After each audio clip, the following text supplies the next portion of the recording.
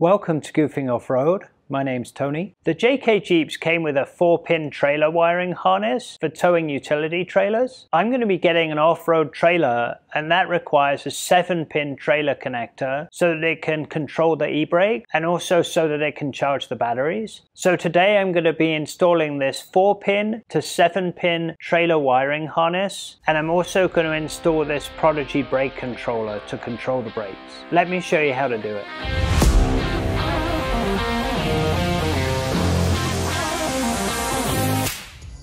To make this easier, I bought a kit from eTrailer that comes with the 4-pin to 7-pin adapter, a bracket, the circuit breakers, wiring, RIN terminals, buck connectors, and even zip ties. This Jeep used to have a 4-pin connector on it just here in the factory location, and as you can see it's not there anymore because I smashed it off on a rock. So when I install the new one, I'm going to install it above the bumper. To install the bracket, you're going to need glue tape and a marker, a ratchet and sockets, a Phillips screwdriver and a 3/8 inch wrench, and a drill and drill bits. We'll also use these when we're installing the wiring. I think this is a good location for the bracket, so I'm going to mark the holes where the bracket are going to go. I'm going to center punch the holes and then drill holes in the bumper.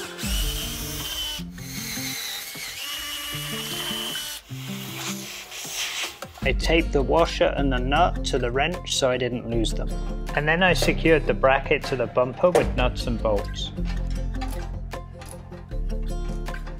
The harness comes with a 4-pin trailer side connector to plug directly into the 4-pin connector on the Jeep. I lost my 4-pin connector on the Jeep to a rock a long time ago, so I'm going to cut this connector off and put 4 buck connectors on there that I can use to connect to the wiring that's left over on the Jeep. Now it's time to attach the trailer socket to the bracket with the provided nuts and bolts. I need to open the rear door of the Jeep so that I can get the nuts done up. This is a good test to make sure the rear door clears the bracket. Here goes. Okay, that looks good. Now I can get to tightening them up.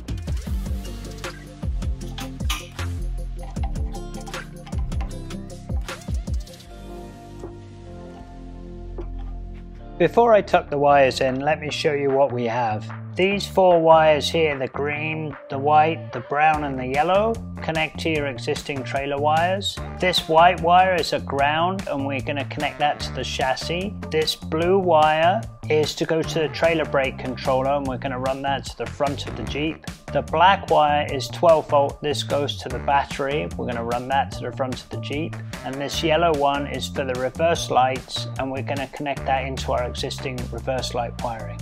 Here's the wiring for the 7-pin plug if you're looking into it from the front.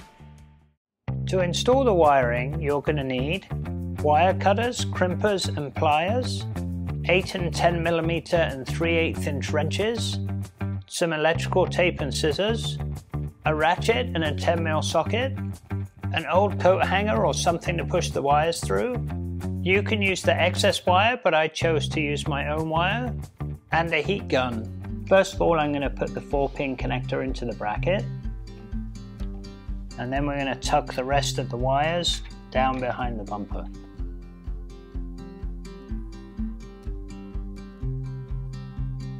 These are stock Jeep wires. Left is white and yellow, right is white and green, the parking lights are white and orange, and the ground is black. And we're going to attach those to the wires up here. We're going to connect the black wire to the white harness wire.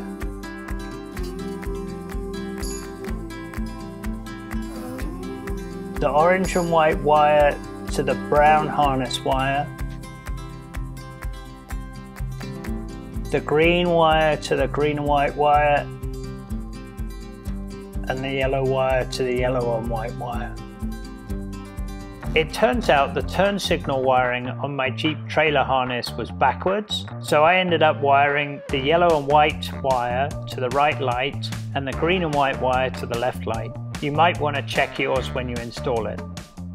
The next thing to do is to secure the ground wire to the chassis. I'm going to do it at the rear of the bumper so that it doesn't get crushed if the bumper comes down on something. Now we're going to connect the black wire from the harness to the provided black wire and the blue wire on the harness to the provided white wire.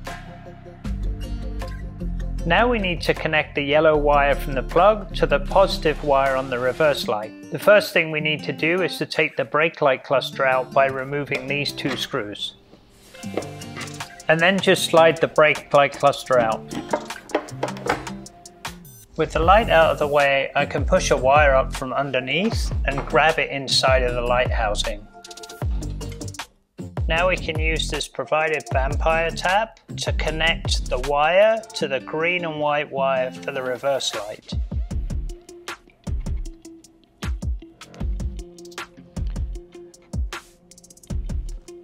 With the green and white wire attached, we can now put the light housing back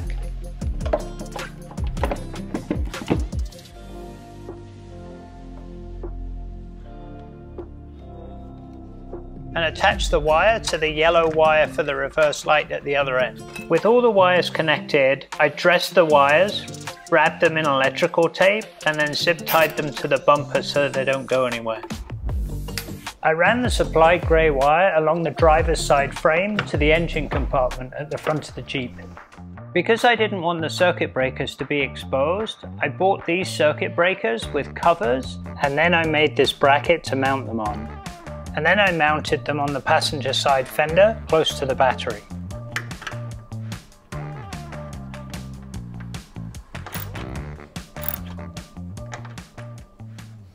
There are two wires inside here. The black wire goes to the power for the trailer, so that needs to go to the circuit breaker on the passenger side. The white wire goes to the trailer brake controller output, so that needs to go through the firewall to the inside of the Jeep.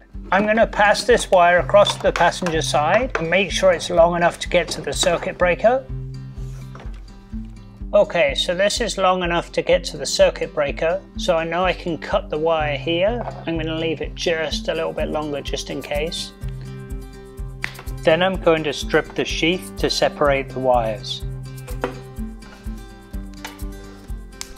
Next, I'm going to run a pair of wires from the battery to the driver's side of the Jeep for the power for the trailer brake controller. There's a grommet in the firewall just here. I pushed a coat hanger through it and then taped the wires to the coat hanger and pulled them through.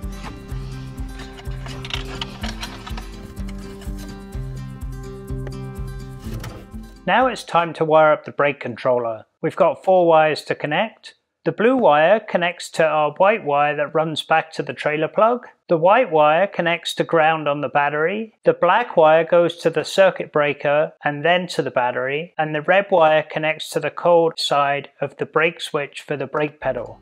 I want to install the brake controller somewhere here underneath the steering wheel. I'm going to put on some blue tape, mark where the top of the bracket is, and then take the panel out and mount the brake controller to the panel. The panel simply comes out by pulling it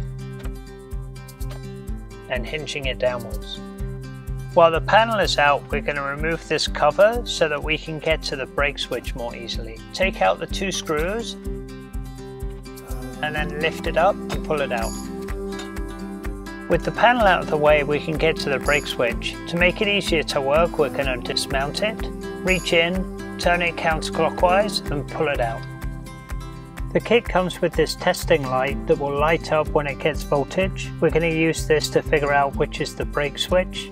So first of all, we need to ground it. This plunger is normally in.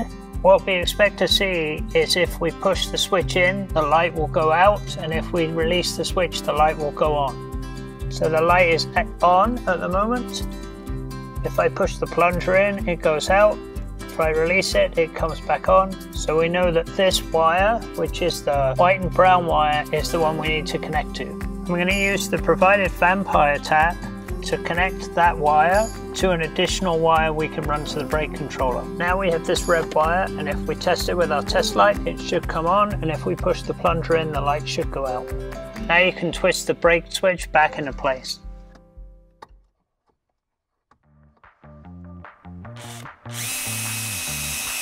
The bracket needs to be level, so I lined it up and then secured it with the provided self-tapping screws. Now I can loosely mount the trailer brake controller. I'll tighten it up when I put it back in the Jeep. I decided to use the existing vent hole to push the wires through, so I clipped off a couple of louvers to make room for the wires. I tucked the trailer brake controller harness behind the dash, and then I connected it to the wires that we'd pulled. I tucked the wires away, put the panels back, and then zip tied the wires behind to secure them.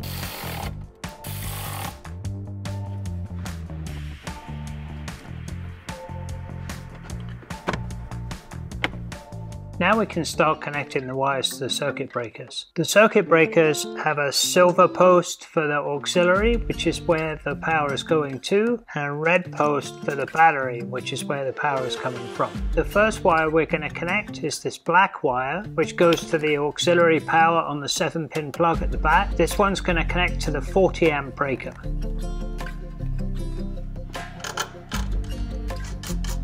Next, we're going to separate the battery wires for the trailer brake controller. The black one is negative and the red one is positive. Now we can attach it to this negative post on the battery.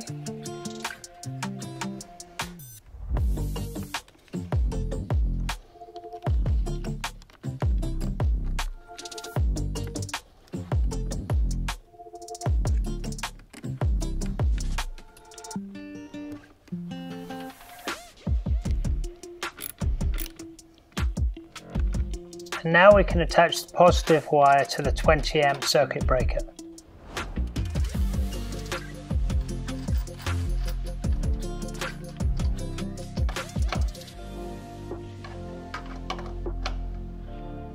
Now I need to connect these two positive posts to the terminal on the battery here. To keep things tidy, I made up this lead to connect both of the circuit breakers to one lug on the battery.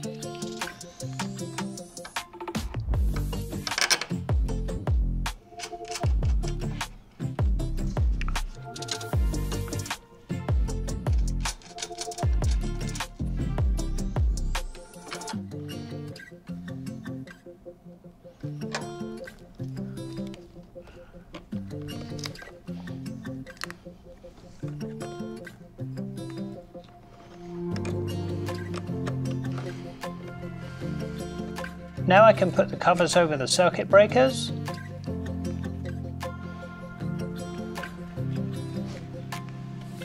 And then I secured the wires along the firewall with zip ties. Okay, so here's the moment of truth. If I plug in the trailer, I should see it connected on the inside. With the trailer connected, you can set the power of the brakes using the button on the right hand side. For my trailer, it's going to be B1. You can manually operate the trailer brakes using this lever. In true spinal tap form, they go up to 11. If you unplug the trailer, or the trailer wiring is bad, then you'll see NC for not connected. The trailer brake controller is always wired to the battery, which means you don't have to worry about turning it on or off. But that also means when you turn the Jeep off, you'll see two blue lights, which means the trailer brake controller is still on. Don't worry, it will auto power off after 15 minutes. That's it, the trailer brake controller is installed and working. There are lots of steps, so just take your time and it should go smoothly. I hope this video was useful. Please like and subscribe for more cool videos.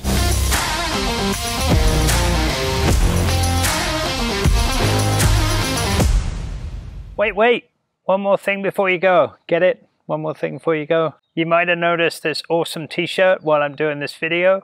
This is my buddy Tomas's restaurant, Prost Beer Garden in Reno. If you want some authentic German food and tasty beverages, then pop on by. It's pretty awesome.